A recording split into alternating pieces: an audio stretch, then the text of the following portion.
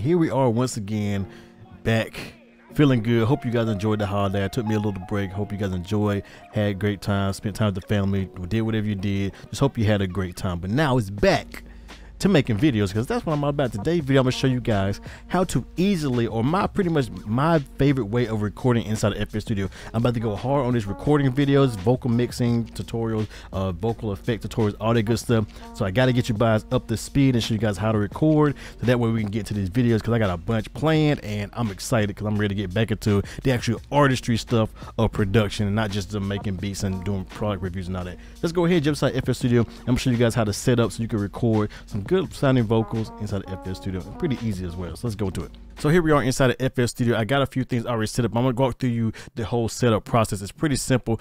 This video is not gonna show you these effects I'm using, nothing like that. Those are gonna be in later videos. This video is just pretty much show you how to set up your FL Studio for recording purposes only, and how to get started with recording and stuff like that. So first off, you want to make sure you have a few things in check before we get started. So first off, your buffer size. Now I explained this in some older videos, but people still didn't really understand what I meant by buffer size. Now, buffer size basically is the time it takes for the audio to go through your microphone and go into your interface and then put to the computer. Now, the lower the buffer size, the faster it can process that, meaning the more real time the audio is. So if you're trying to record in real time and hear yourself through the DAW and stuff like that, then with no delay or anything like that, then you want to have it set low. But it's very hard and taxing on the computer unless you got a really high spec computer or something like that, or you got a really good interface such like Thunderbolt or USB type 3, USB type C or USB 3. You'll have a problem. USB 2 interfaces usually have struggle in this category. So you have to bump the buffer size up. Now, of course, the higher you go, the more delay you introduce into your recording. So try to keep it as low as possible. A recommendation from me is, I would say try anywhere between 64, if your interface can handle it, your computer can handle it. 64 is like perfect, or somewhere around things like 256, I think it is. Let me just double check real quick. Yeah, so here's the control panel for my interface. But if I go to buffer settings, go to preferences, and then where is it? Yeah, buffer settings. Yeah, like 256, between 64 and 256 is usually a good place to go in there. You might get away with 512. You might have a little bit of delay, but just keep in mind, the more plugins you use, the more that delay is going to be prominent. So do be careful. So yeah, go ahead and set your buffer size and get it set right, and do some test recording to see if it's just enough delay to get by, and if it's not really slowing down your computer with pops and clicks and stuff like that. So once you got your buffer size set up, now let's go into FL Studio. So I got a beat portal right here. This from a good homie of mine. His name is Carter X. I'll put his links in the description below. He's a really dope producer. We're gonna be doing some videos. He's actually done some major placements and all that, so we're gonna be doing some videos soon. Probably bring him to the channel and all that. So yeah, check him out. Description below. He makes some dope beats, and he's got some tutorials he's coming as well. So yeah, shout out to him. So got a beat right now. I already got it put in. I got it set to the right tempo and all that good stuff. So we're good on that note. So when you come to recording FL Studio does not work in a traditional linear way or recording. It's basically modular, meaning you can record however you want to. There's like 50 different ways to record. You can use Edison. You record into the playlist. You record into the pattern editor. There's just so many ways to record inside FL Studio. But the way I like to record is I like to try to keep a traditional workflow, but in a FL Studio type of way. So the thing I like about FL Studio 20 and above, which I would recommend getting it because there's no difference in sound quality or anything like that. They both sound the same. It just FL 20 makes things a lot easier. I'll make a video about that coming soon. Is that you can actually set the actual channels over here to tracks to a specific input. So if you right click, and I think this happened in FL, it's FL 20.5 I think, or higher, something like that. If you go in here, you get track mode, and you go to audio track, and you actually set an insert. You can set all these inserts. You got up to 125, which should, I think there's more, but that should be enough for you. And you can actually set the insert. So basically, it's gonna record. It's gonna make a little track for track number 2, and now you can go ahead and set it up to record, and it'll always record in there. So for example, now I'm gonna set my microphone. When you want to go record, you want to make sure you set the right microphone for your recording. I have 2, and my microphone right here is this one right here. So I'm gonna go ahead and mute myself in OBS, and then so you'll hear me through actual FL Studio. So now you should be hearing me coming through FL Studio. You can see the meters going up and all that. So that's right. So you can see right there. So I got the actual microphone set up. Input 1. If it's input 2, 3, 4, whatever, select your input for your microphone that you're going to be recording in. So now we got that. Now you can start adding your effects. But like I said, be careful. When you add in effects, it will introduce latency depending on your buffer size and your interface. So the better the interface, the less latency you got, the cheaper the interface, the more latency. So you got to experiment with it. Some plugins are less CPU usage. Stock plugins are always a good choice. If you want to record plugins and not have no type of like delay or anything like that, stock plugins are all the way to go, and you can replace them with third-party plugins of your choice, like Waves and all that good stuff, depending on, you know, what you want to use and what you're trying to go for. So now I got this set up. I got my effects set up. I got an EQ set up to cut some lows.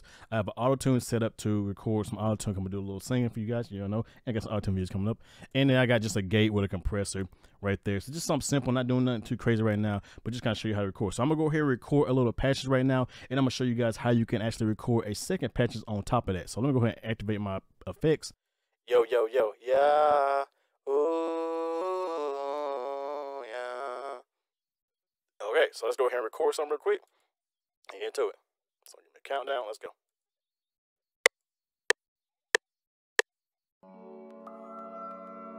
Yeah, yeah.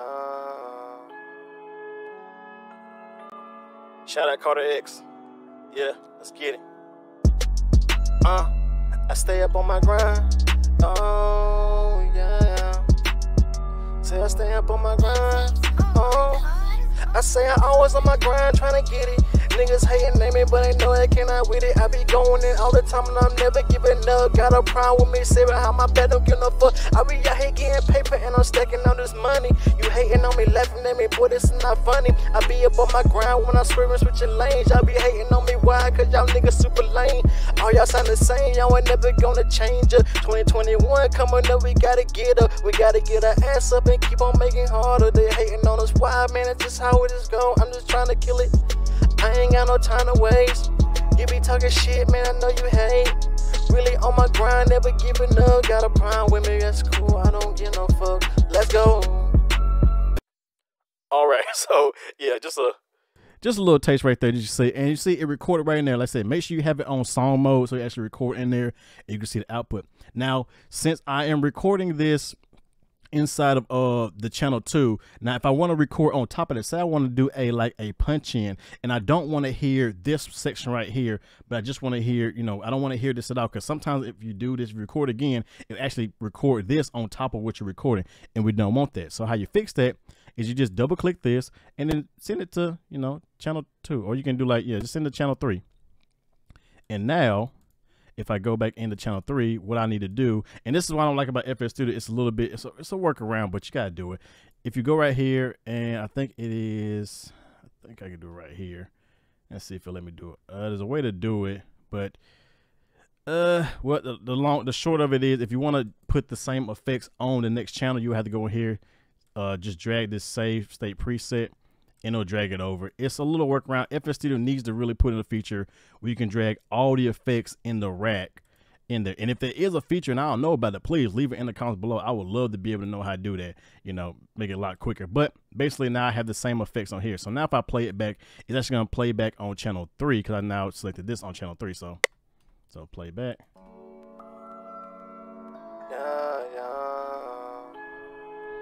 And then I can actually now move this down.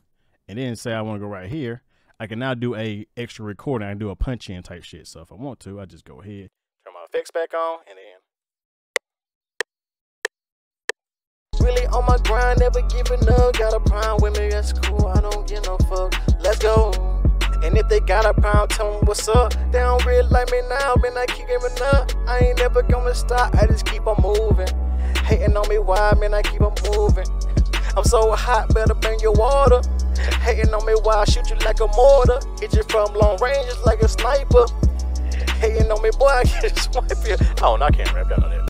But yeah, as you can see, I just recorded in a second passage. I can actually go in here, and then I can actually trim it down if I want to. So I can just trim this down to right here, put it right there, and then I can double click it and add it to channel 3 as well. And then if when I say I'm done with the whole recording, if I highlight everything, so if I go right here, highlight all this, and then go right here, and it should be a tool. I think it's yeah, consolidate, select it from start, just let it consolidate, and there you go. Now you got one channel, you got one track right there. So you actually mute that one, and you got the, well, actually take it back, you mute that. Now you just consolidate it all to one track, and if I play,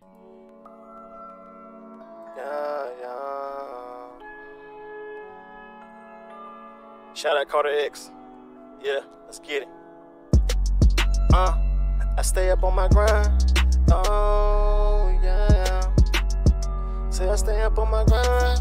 Oh, I say I always on my grind trying to get it. Niggas hating on me, but they know they cannot with it. I be going in all the time and I'm never giving up. Got a problem. Now, the one thing about it, if you consolidate it, it will actually render it out. So make sure that you have all your effects in check. If not, you can just keep it like this and you can change it, you know, like that. And then shit, why is it muted? There we go. Always on my grind trying to get it. Niggas hating on me, but they know they cannot with it. I be going in all the time and I'm never giving up. Got a problem with me, say how my bad, don't give no fuck. I be out here getting paper and I'm stacking all this money. You hating on me, laughing at me, boy, this is not funny. I be up on my grind when I swerving, switching lanes. Y'all be hating on me, why? Cause y'all niggas super lame. All y'all sound the same, y'all ain't never gonna change up. 2021 coming up, we gotta get up. We gotta get our ass up and keep on making harder. They hating on us, why, man? That's just how it is going. I'm just trying to kill it. I ain't got no time to waste. You be talking shit, man, I know you hate. And yeah, oh, take that off. So yeah, that's how simple it is. That's just one way I like to record. It's pretty simple. Like I said, it's pretty much give that kind of linear way of recording like you would have in traditional DAWs, but in the FL Studio fashion. So, you know, it is what it is. I mean, I like it. I think it sounds really good. I think it sounds dope. But that's really up to you to decide for yourself. It is something that you like yourself. Like I said, that's just one way I record. I'm definitely going to be showing you guys more techniques on how to record and ways of getting around recording inside FL Studio. So just make sure you stay tuned, subscribe to the channel. Like I said, a lot of you guys are subscribing to my channel. Help your boy out. Just trying to hit 100K. I would love that, and I'll be good. I won't ever. If I hit 100K, I will never ask ever again for subscribers. Just whatever. Just help me hit 100K, please. Let's do that. So with that being said, if you guys enjoy, like always, y'all know who it is. Your boy Slim, aka Mr. Different, your favorite nappy-headed producer, not motivated by the money, but the like, comments, and views. And with that being said, hope you guys enjoy like always. I'll catch you guys in the next video. Have a good one, everybody. I'm out. Yeah.